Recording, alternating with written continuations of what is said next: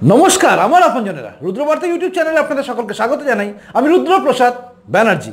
बिकेले बार्ता शनिवार आज के शनिवार बिकेले बार्ता माने आपनारा सबाई जानेन बृहस्पतिवार शनिवार बिकेले बार्ता माने तार आगे थाकबे रुद्र बार्ता रान्नाघर। जानी अनेकेई बोलेछेन जे रान्नाघर और रेसिपि एकसंगे माने रान्नाघर रेसिपि एबं रुद्र बार्ता एकसंगे करले दादा आमादेर एकटु असुविधा हय। किन्तु प्रथम कथा एबं शेष कथा बोली आपनादेर रान्नाघरटा किन्तु आगे चालू हयेछिलो और आमार पक्षे परपर दुटो भिडियो एकसंगे आपलोड करा এখন একটু হলে অসুবিধা হচ্ছে। কাজেই আগামী দিনে হয়তো সেটা হবে, কিন্তু আপাতত এটাই চলবে, অর্থাৎ আগে রান্নাঘর এবং পরে রুদ্রবার্তা। যাদের একটু অসুবিধা হচ্ছে দয়া করে মানিয়ে নিন। তার কারণ হচ্ছে আরে আমাকে যদি না মানাতে পারেন কাকে মানাবেন? আর আমি তো আপনাদেরই একজন আপনজন। তো চলুন আগে দেখে নেওয়া যাক মনীষার হাত ধরে রুদ্রবার্তার রান্নাঘর, অর্থাৎ আজকে রান্নাঘরে কি হচ্ছে চলুন দেখে নিই।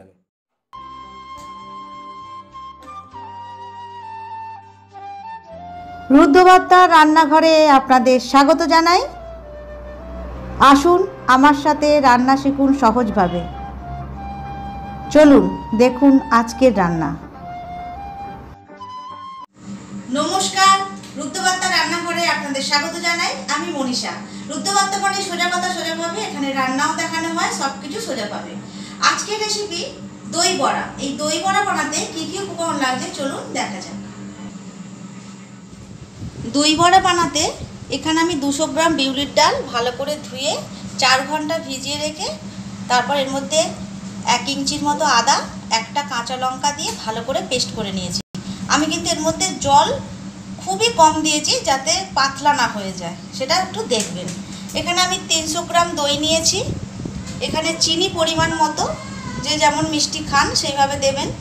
স্বাদ মতো লবণ নিয়েছি, সাদা লবণ যেটা আমরা রেগুলার খাই। এখানে বিট নুন দিয়ে নিয়েছি, চাট মশলা নিয়েছি, আর নিয়েছি অল্প একটু মৌরি। এখানে আমি 2 রকম চাটনি বানিয়ে নিয়েছি। রান্না করতে করতে আমি চাটনিটা কিভাবে বানিয়েছি বলে দেব। ভাজা মশলা করেছি এখানে, সেটাও বলে দেব কি কি ভাজা মশলার মধ্যে দিয়েছি। অল্প একটু নিয়েছি ঝুরি ভাজা।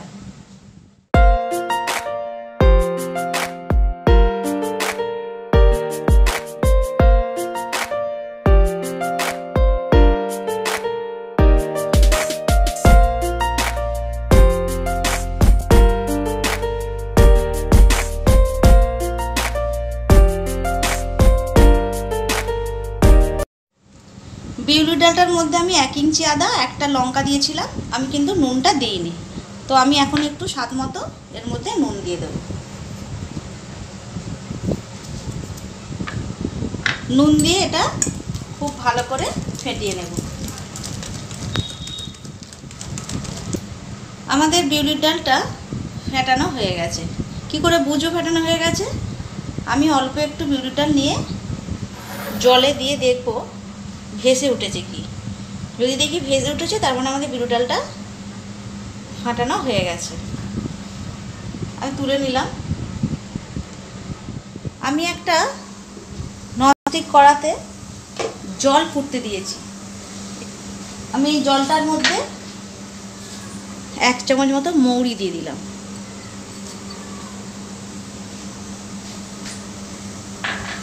আর অল্প একটু নুন, কারণ আমি বিউলির ডালে নুন দিয়েছি, তো অল্প একটু, যেহেতু জলটা ঢুকবে সেহেতু অল্প একটু নুন দিলাম।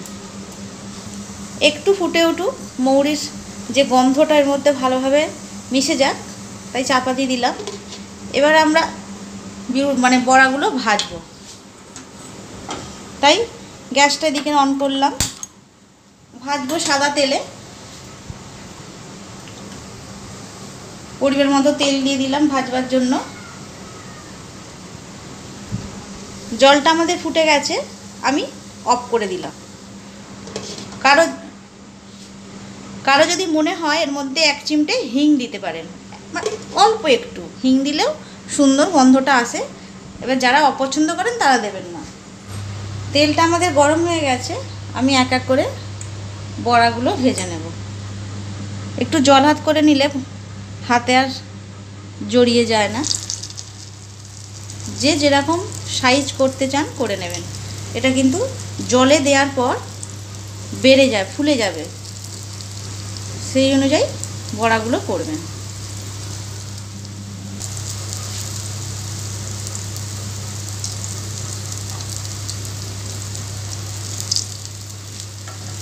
আমি গ্যাসটা লোতে করে দিয়েছি।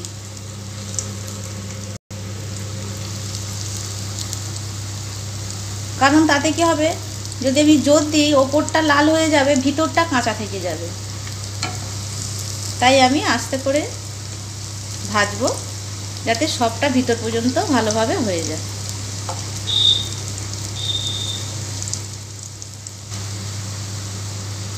বড়াগুলো আমাদের ভাজা হয়ে গেছে, এবার নামিয়ে নেব। বাকি বড়াগুলো ঠিক সেম প্রসেসে আমি বানিয়ে নেব।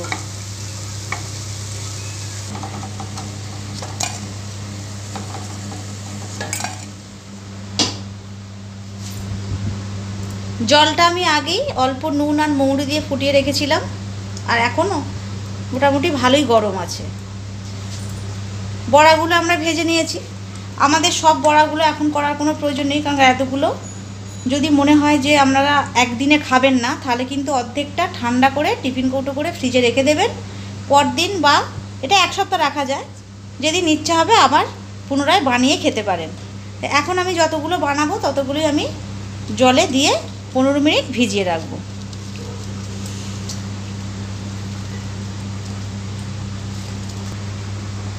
এগুলো মিনিট 15 ভিজুক, আমি দইটা এই সময় বানিয়ে নিই। চলুন দেখা যাক।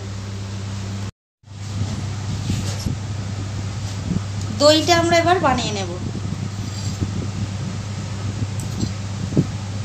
দইটার মধ্যে আমি 1 চামচ মতো বিট নুন দিলাম, অবশ্যই আপনারা স্বাদ মতো দেবেন। ভাজা মশলা এর মধ্যে আছে 4 চামচ ধনে, 4 চামচ জিরে, 2টো শুকনো লঙ্কা শুকনো খোলায় নেড়ে গুঁড়ো করে নিয়েছি আমি। ওটা আমি 2 চামচ দিয়ে দিলাম।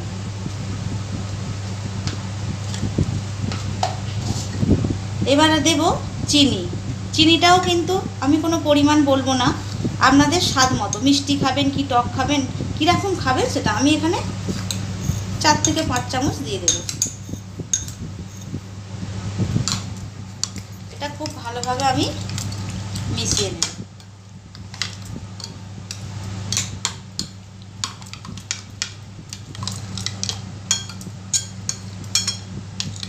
খুব ভালো করে এটা আমরা মিশিয়ে নিয়েছি। আর কিন্তু এর মধ্যে আমি নুন আর চিনি আমার সব ঠিক তাই আর দিলাম না, এবং সুন্দর নুন মিষ্টিটা হয়েছে এবং মশলার একটা সুন্দর ফ্লেভার, দারুণ লাগছে খেতে। আমার কিন্তু 5 চামচেই হয়ে গেছে। এবার বলি চাটনিটা কিভাবে, এটা ঘাঁটতে ঘাঁটতেই চাটনিটা কীভাবে বানিয়েছি বলে দিই। এটা হচ্ছে ধনে পাতার চাটনি। এখানে 1 আঁটি ধনে পাতায় আনা হয়েছিল, তার মধ্যে অল্প একটু এদিক সেদিক হয়েছে, খারাপ পাতা থাকেই। তো 1 আঁটি ধনে পাতাই বলছি আমি। আর ওর মধ্যে দিয়েছি আমি 1 আঁট, যদি আমি পরিমাণটা বলছি 1 কাপ যদি ধনে পাতা হয়, 1/2 কাপ পুদিনা পাতা। তার মধ্যে দিয়েছি আমি 4টি কাঁচা লঙ্কা, 2 কোয়া রসুন, 1 ইঞ্চিরও কম অল্প একটু আদা দিয়ে এটাকে আমি পেস্ট করে নিয়েছি ভালো করে। তারপর নামিয়ে পরিমাণ মতো লেবুর রস দিয়েছি। হয়ে গেল আমাদের এটা চাটনি, সবুজ চাটনিটা। এবার আমি যে তেঁতুল চাটনিটা বানিয়েছি, তেঁতুলের কাত বার করে নিয়েছি। আর এখানে আমি তেঁতুলের কাত 1/2 কাপের মতো ছিল, বড় কাপের। তার মধ্যে 6টা খেজুরকে আমি সকাল থেকে ভিজিয়ে রেখেছিলাম, দানাটা বার করে ভিজিয়ে দিয়েছিলাম। সেই 6টা খেজুর আর তেঁতুলের কাতটা, তার মধ্যে একটু নুন আর চিনি দিয়ে পেস্ট করেছি। করে এটা আমি কড়ার মধ্যে কিছুক্ষণ ফুটিয়েছি। যদি চিনিটা না দিতে চান কড়ার মধ্যেও দিতে পারেন, চিনিটা কোনো ব্যাপার নয়। ভালো করে ফুটিয়ে নিয়ে বেশ ঘন ঘন হতে এর মধ্যে আমি ভাজা মশলা দিয়েছি। বুঝতে পেরেছেন? যদি মনে হয় চাটনি দুটো আপনারা বুঝতে পারছেন না, তাহলে কমেন্টস করে জানাবেন, আমি কিন্তু রেসিপিগুলো পুনরায় দেখাবো। 15 মিনিট হয়ে গেছে, দেখি আমাদের জিনিসটা ভালো ভিজেছে কি। বাহ, সুন্দর ভিজে গেছে। এবার আমরা এক এক করে তুলে নেব। মানে এটা তো খুবই মানে নরম জিনিস, তাই আমরা হালকা হাতে এইভাবে জলটা চিপে ফেলে দেব। খুব বেশি চাপ দেবে না, তাহলে জিনিসটা ফেটে যেতে পারে।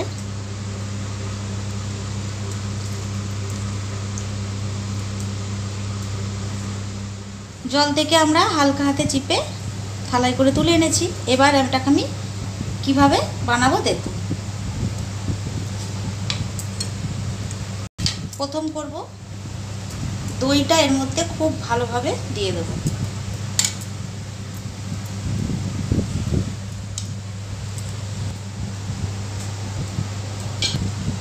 দইটা আমি এর উপরে পুরো কভার করে দিয়েছি। এবার দেব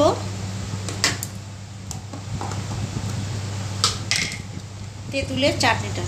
তেঁতুলের চাটনিটা কিন্তু মাস্ট, সবুজ চাটনিটা না হলেও হবে, কিন্তু তেঁতুলটা যদি আমরা না দিই তো মানে আমাদের দই বড়ার কিন্তু স্বাদটাই আসবে না। তাই এটা কিন্তু মাস্ট, এটা করার চেষ্টা করবেন। খুব সহজ, তেঁতুলের কাঠ আর খেজুর। যদি খেজুর হাতের কাছে নাও থাকে, তেঁতুলের কাঠটা ভালো করে বার করে ছেঁকে নেবেন, নিয়ে ওর মধ্যে কাঁচা লঙ্কা, একটা বা দুটো কাঁচা লঙ্কা দেবেন, বিট নুন দেবেন, ভাজা মশলা, চিনি দিয়ে ভালো করে ফুটিয়ে নেবেন, ব্যাস।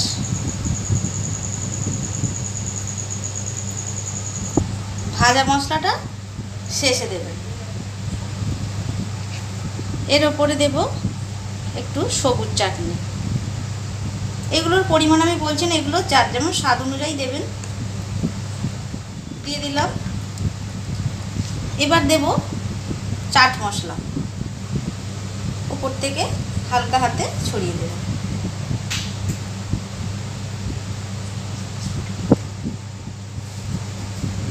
যে ঝুরি ভাজা, ডালের যে ঝুরি ভাজা, ওপর থেকে একটু ছড়িয়ে দিলাম। খুব বেশি দেওয়ার দরকার নেই।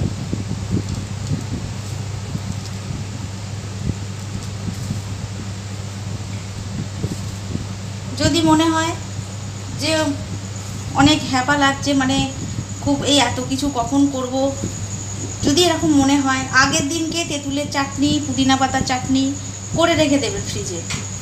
তারপর দিন শুধু দই মানে বড়াটা বানিয়ে দইটা ফেটালেই হয়ে গেল। তখন আর মনে হবে না যে একদিনে অনেকটা খাটুনি।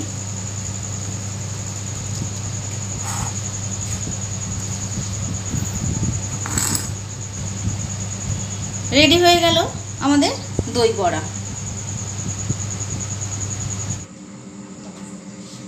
অবশেষে তৈরি হলো দই বড়া।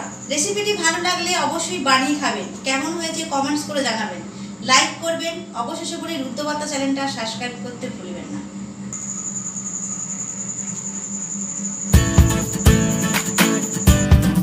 আজকের মতো রান্নাঘর শেষ হলো। প্রতি বৃহস্পতিবার আর শনিবার দেখুন রুদ্র বার্তা রান্নাঘর। তা শিখলেন দই বড়া কী করে তৈরি করতে হয়। জানি আপনাদের মধ্যে অনেকেই হয়তো বলবেন, আমাদের জেনে কী লাভ, আমরা তো করবো না, বাড়ির লোকেরা তো করবে, তাদেরকে দেখান, শিখুন। চলুন, এই অবধিতে ছিল রান্নাঘর। এবার চলি আমরা রুদ্র বার্তার বিকেলে বার্তায়।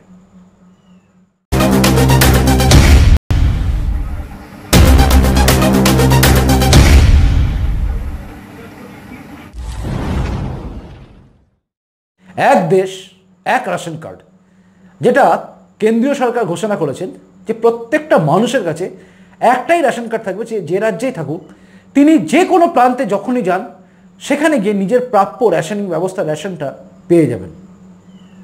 এই যে প্রকল্পটা, আচ্ছা আপনাকে আমি প্রশ্ন করছি, আপনি বুকে হাত রেখে বলবেন যে এই প্রকল্পটা হলে আপনার ক্ষতি হবে না লাভ হবে? দেখুন আমি কেন বলছি, কারণ আজকে আপনি এখানে আছেন, কালকে কোনো কারণে হয়তো আপনি গেলেন, কোনো কারণে অন্য কোনো রাজ্যে গেছেন, আপনার সঙ্গে আপনার ডিজিটাল রেশন কার্ডটা রয়েছে, আপনি সেখানে গিয়েই রেশনিং ব্যবস্থাটা পেয়ে গেলেন, এটা আপনার ক্ষতি হবে কি? আমার তো মনে হয় না কোনো ক্ষতি হবে। তার কারণ ভারতবর্ষের যে কোনো প্রান্তে যে কোনো জায়গায় মানুষ একটাই রেশন কার্ড নিয়ে তার যে প্রাপ্য যেটা আছে সেটা পাবে সে। আর এটা দিচ্ছে কি কেন্দ্র সরকার। রেশনিং সিস্টেম টোটাল ছাড়ে কেন্দ্রীয় সরকারের আওতায়। কাজে এই যে সিস্টেমটা টোটাল করছেন ইনি, তাদের লাভ হচ্ছে, আমাদের তো না হচ্ছে না, হচ্ছে না।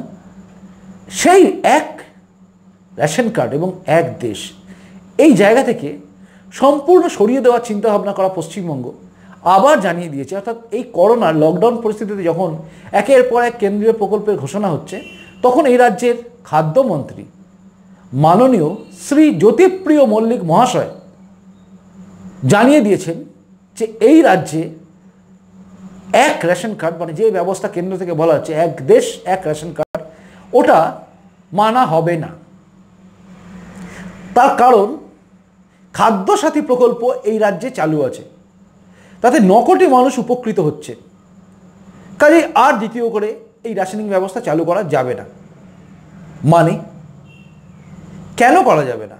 তার সঙ্গে সঙ্গে তিনি বলেছেন, কেন্দ্র সরকার যে সমস্ত বলেছেন এত চাল পাওয়া যাচ্ছে, এত ডাল পাওয়া যাচ্ছে, আমরা এখানে তার 20% পাচ্ছি না। অভিযোগ করেছেন অর্থাৎ জ্যোতিপ্রিয় মল্লিক যে আমাদের রাজ্যে একটা কথা আপনারা সবাই জানেন যারা রেশনিং ব্যবস্থায় রেশন নিতে যান, যে এই রাজ্যে ডাল পাওয়া যাচ্ছে না, অথচ প্রধানমন্ত্রী ঘোষণা করেছেন 3 মাস লাগাতার তারা ডাল দিয়ে যাচ্ছেন, অথচ এই রাজ্যে ডাল পাওয়া যাচ্ছে না। এর পেছনে জ্যোতিপ্রিয় মল্লিক একটা যুক্তি দিয়েছে, সেটা হচ্ছে নাফেড বা ন্যাফেড এখান থেকে যে পরিমাণ ডাল আমাদের লাগে, অর্থাৎ পশ্চিমবঙ্গে রেশনিং সিস্টেম চালানোর জন্য যে পরিমাণ ডাল লাগে তার কোয়ান্টিটি বলে দিচ্ছি আপনাকে, 14,430 মেট্রিক টন। অথচ ন্যাফেড থেকে মুসুর ডাল ঢুকেছে 13,270 মেট্রিক টন, মানে শর্টেজ আছে 1,160 মেট্রিক টন। সেই জন্যে মুসুর ডাল রেশনিং ব্যবস্থায় দেওয়া হচ্ছে না, মানে তার যুক্তি আজকের কাগজে আছে। এই যুক্তিটা দিয়েছেন, তিনি বলেছেন যে কাউকে দিলাম ডাল আর কেউ পেল না, এটা কেমন দেখায়, যেন এই রাজ্যে রেশনিং ব্যবস্থায় সবাই রেশনের চালটা পর্যন্ত ভালোভাবে পাচ্ছেন। এই অভিযোগেই তিনি রেশন ডিলারদের বিরুদ্ধে খড়গহস্ত হয়েছিলেন। মানে সত্যি আর মিথ্যে এইগুলো কোথায় যেন ধামাচাপা পড়ে যায় এই রাজ্যে, রাজ্য সরকারের বিভিন্ন মন্ত্রীদের কথাবার্তা শুনে। একাধারে তিনি বলছেন 20% পৌঁছচ্ছে না, অথচ যে মেট্রিক টন চাল ডালের কথা বলা হলো সেই মেট্রিক টনে আপনি পার্সেন্টেজ যদি করেন সেটা 20%-এর অনেক বেশি, বরঞ্চ উল্টো, অল্প কিছু পরিমাণ ডাল আসেনি যেটা অভিযোগ করছেন। কিন্তু যে পরিমাণ ডালটা এসছে সেই পরিমাণ ডালটাই বা কেন দেওয়া গেল না?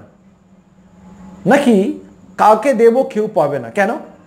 আপনি যদি প্রকল্প আপনাদের যদি হাতে রাখেন তাহলে ডালের পরিমাণটা আপনারা বলুন না কম এসছে তাই কম দেওয়া হলো, অর্থাৎ ভাগে যদি 1 কিলো করে পরিবার পিছু ডাল, যেটা আমাদের মাননীয় প্রধানমন্ত্রী বলেছেন, আপনারা যদি সেটাই বলেন যে প্রধানমন্ত্রী দিয়েছে আমরা পাইনি, তাহলে সেটা বলেও যে সংখ্যাটা বলেছেন আর কি, মানে মাত্র 1,120 মেট্রিক টনের, 120 বললাম না 160 বললাম, 1,160 মেট্রিক টন, সরি 1,160 মেট্রিক টনের ঘাটতিটা মেকআপ করা যেত না? যে 1 কেজি করে দেওয়া হচ্ছে না, আমরা যেহেতু ডাল কম পেয়েছি তাই 800 করে দিচ্ছি বা 750 দিচ্ছি, মেকআপ হতো না? কি জানি বাবা, আমার ছোটো মাথায় তো এটাই আসে, মেকআপ হয়ে যেত, কিন্তু দেওয়া হলো না। তাহলে এই ডালটা আবার গেল কোথায়? বিরোধীরা অভিযোগ করতেই পারে ডালটা নিয়ে হয়তো বেঁচে দেওয়া হয়েছে, না আমি তা বলছি না। আমি জানি ডাল আপনারা রেখে দিয়েছেন, রেখে রেখে একদিন নষ্ট হয়ে যাবে, তবু দেওয়া হবে না লোককে, তার কারণ পাইনি তো, দেবো কী করে? 1,160 মেট্রিক টন কম আছে, তাই বাকি লোকগুলোকে দেবো কী করে? এ এক অদ্ভুত যুক্তি। যে যুক্তি বলে আপনি বলছেন এই কথাগুলো, সেই যুক্তি বলে আমরা বলতে পারি যে এক দেশ এক রেশন কার্ড হলে আমরা অন্তত এইরকম একটা জায়গায় পড়ে থাকতাম না। কেন বলছি? তার কারণ আপনাদের হাতে যদি 1,120 মেট্রিক টন মুসুর ডাল জোগাড় করার ক্ষমতা না থাকে, কিসের স্বাস্থ্যসাথী, কিসের খাদ্যসাথী প্রকল্প? ভগবান জানে ওগুলো খায় নাকি মাথায় মাখে। প্রকল্পগুলো কি প্রকল্পই থাকে নাকি প্রকল্প রূপায়িত হয়, বোঝা যায় না।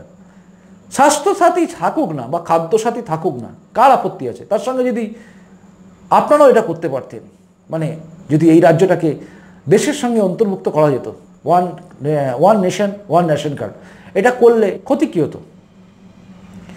সবসময় বিরোধিতা করা এই পশ্চিমবঙ্গে আমরা কিন্তু বারবার বঞ্চিত হয়ে যাই। এখানে আয়ুষ্মান ভারত ঢোকে না, এইরকমই গোয়ার্তুমির জন্য। আর এই গোয়ার্তুমি চলবেই যতদিন না আমরা এই সরকারকে বদল করছি। আর এটাই থাকবে আমাদের জীবনের সবচেয়ে বড় লক্ষ্য আগামী দিনে। তার কারণ গোটা দেশ যেদিকে ছুটছে সেদিকে না গিয়ে উল্টো দিকে ছোটা বাঙালি লক্ষ্য হওয়া উচিত নয়। কারণ বাঙালি গতানুগতিক পথে না হাঁটলেও বাঙালি সৃষ্টিশীলতার দিকে হাঁটে, আর সৃষ্টিশীলতা এখানে হারিয়ে গেছে। এখানে সব কিছু হারিয়ে গেছে, এখানে সব কিছু যেন আড়াল করা হয়ে যায়। জানি না আপনারা কি ভাবছেন, আমার মনে হলো এটা আপনাদের জানানো দরকার যে এই মুহূর্তে one nation one ration card, অর্থাৎ এক দেশ একটাই রেশন কার্ড হওয়াটা যে দরকার ছিল সেটা আটকালো খাদ্যপ্রিয় জ্যোতিপ্রিয় মল্লিকের কথা অনুযায়ী। অর্থাৎ এই রাজ্যের রাজ্য সরকার আবার প্রমাণিত করে দিল, মানে প্রমাণ করলো যে তারা বলতে পারে মা মাটি মানুষের জন্য, কিন্তু আদৌ তারা না মায়ের জন্য, না মাটির জন্য, না মানুষের জন্য। মায়ের জন্য না এই কারণেই এখনও বহু মা খেতে পায় না, অর্থাৎ বহু বহু প্রকল্প আটকে থাকে, ঢোকে না, চিকিৎসা পায় না মানুষ। আর মাটি নিয়ে সিঙ্গুর থেকে আমরা দেখে আসছি টাটার ন্যানো ফ্যাক্টরি উঠে যাওয়া সেই মাটি আজ পর্যন্ত কোনো ফসল দিচ্ছে না, উল্টে হাহাকার সেখানে দেখা যাচ্ছে। কাজেই মা কাঁদছে, মাটি চাষের অভাবে নষ্ট হচ্ছে, কৃষকদের এখানে কৃষি যে নিধি আছে, কৃষি সম্মান নিধি, কৃষক সম্মান নিধি, এখানে ঢুকতে দেওয়া হয় না। স্বাস্থ্যসাথী প্রকল্পর নাম করে বা খাদ্যসাথী প্রকল্পের নাম করে আয়ুষ্মান ভারত এবং one nation one ration card আটকে যায়। এই আমাদের বাংলা। ভালো থাকবেন সবাই। এই বাংলায় ভালো থাকার কথা বলাও একটা পরিহাসের মতো। অনেকে বলেন, মানে বলেছেন একজন, যে আপনার নমস্কার করার কায়দাটা যেন বিনম্রতা নেই। কিসের বিনম্রতা দেখাবো? আপনারা আমার আপনজন, আপনাদের কাছে আমি কোনো কিছু আমার আটকায় না, মানে আমি যা হোক বলে ফেলি। আর যারা আমার বিরোধিতা করেন তাদের কাছে বিনম্র হব কেন? তাদের কাছে আমি উদ্ধতই থাকবো। তার কারণ উদ্ধত না হলে এই রাজ্যে টেকা যাবে না, এটাই বলার ছিল। ভালো থাকবেন সবাই, আসি। নমস্কার, বন্দে মাতরম, ভারত মাতার জয় হোক, জয় হিন্দ।